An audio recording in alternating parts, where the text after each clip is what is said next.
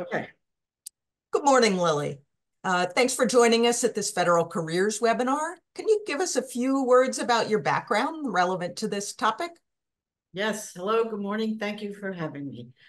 So I'm the author of How to Land a Top-Paying Federal Job, and my book is based on my many years of experience as a science writer at science-based organizations, including the National Science Foundation and the U.S. Forest Service. I've also served as a hiring manager in those agencies, so my advice is time-tested advice. I also have a master's degree in public health and a master's degree in environmental management from Yale University. Great, thank you. And tell us a little bit about how federal careers differ from academic or industry careers. Okay, so the overarching difference between private sector organizations and public sector organizations is that the number one goal of private organizations is usually profit. By contrast, in public organizations, including the government, the number one overarching goal is usually advancing the public good in some way. And those differences really flavor everything about these different types of organizations. Another important distinction is that when you work for the federal government, you are dealing with vast and incomparable resources. For example, the federal government owns 30% of the United States land, almost 30%, and there's lots of ecologists researching how to protect those lands. There's only one NASA, which also conducts lots of scientific research on ecology, and there's only one McMurdo research station in Antarctica. Those are just a few of the extraordinary resources that federal employees impact when they work.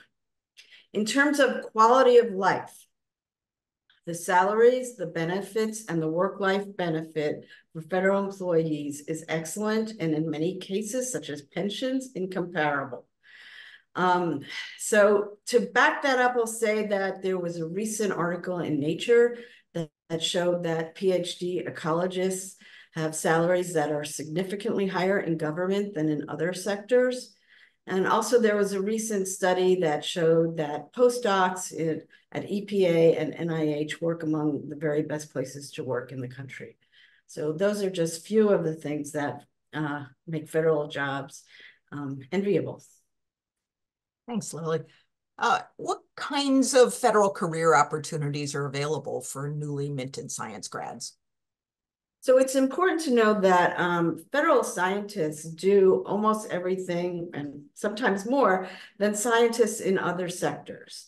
They, for example, conduct research, and often without having to scramble for the grants that academic researchers have to fight for. They manage national research programs and coordinate them. They advise on policy, they advise Congress, they advise agency leaders, they help write laws and regulations. And they also lead and direct science-based organizations, and they're on every rung throughout the whole ecosystem of an organization, everything from IT to HR to budget, scientists work on. Some of the ways that new graduates and current students contribute to these kinds of activities are through summer internships, fellowships, and internships year-round that are special recruitment programs that have special training and rotational opportunities, and just regular full-time jobs that they can apply to as well. So there's various different avenues.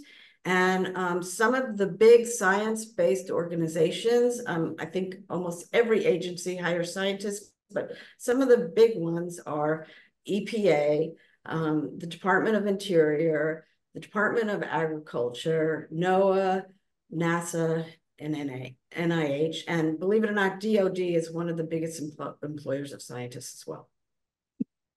And what are some of the best places to find federal openings? So here's where you might want to get out a pen, because I'll give you some tips on where to look. Number one, USAjobs.gov is the number one clearinghouse for federal jobs. It's updated all day, every day, and it has opportunities for scientists and others of all stripes and all levels all across the country. But it doesn't have everything. For example, I mentioned some of the internships and fellowship programs for students and recent graduates. One of the best ones is the Presidential Management Fellowship Program. It's for recent grads, including PhDs and college grads. And it basically vaults young professionals into management positions. They only hire once a year in September. So check out that page and mark your calendar. Here's also a 5-alarm tip, very important. ORISE, O-R-I-S-E, O-R-I-S-E.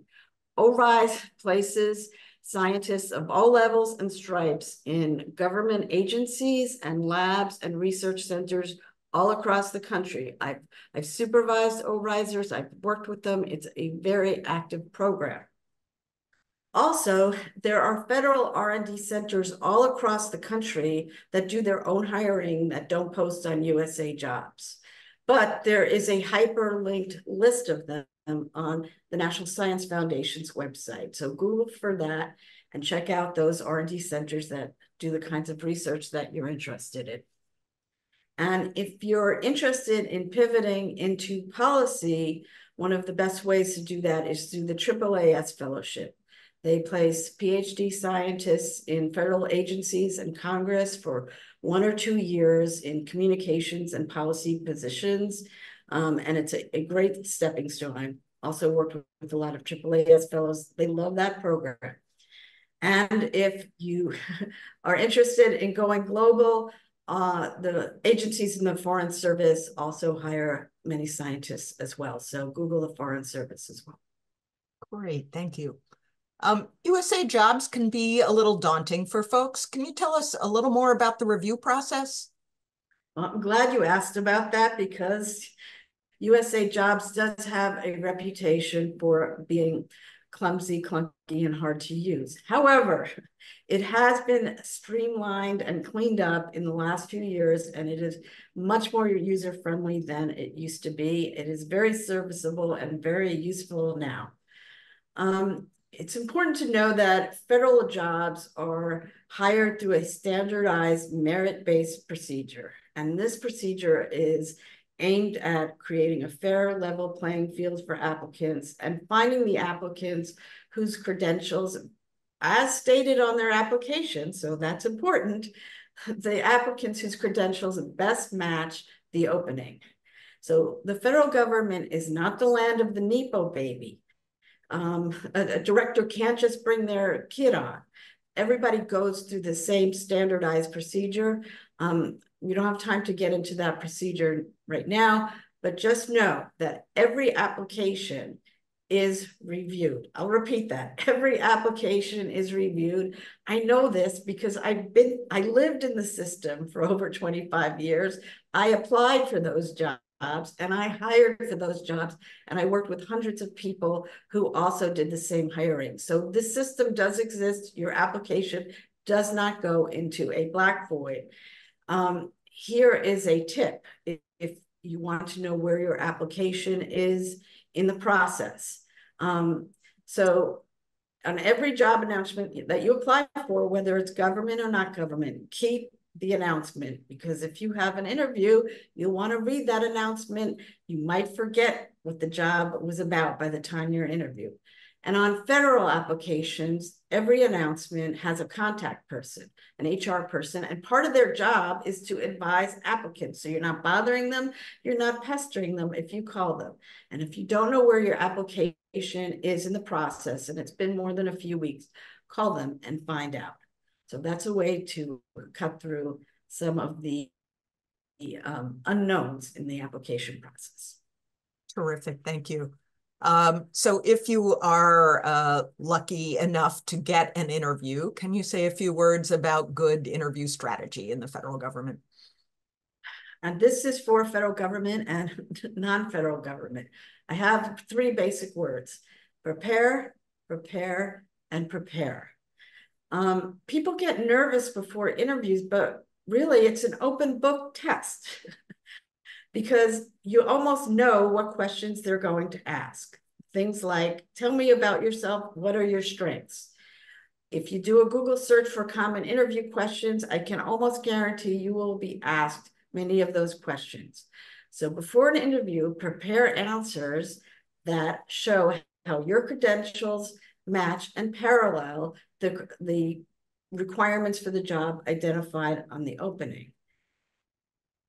And show how your personality matches the culture of the organization too. Research the organization, show that you know about it. Everybody likes to be liked. Organizations like to be liked too, and they like the people who know about them and are zestful about them. So there's a saying, there's so little traffic on the extra mile.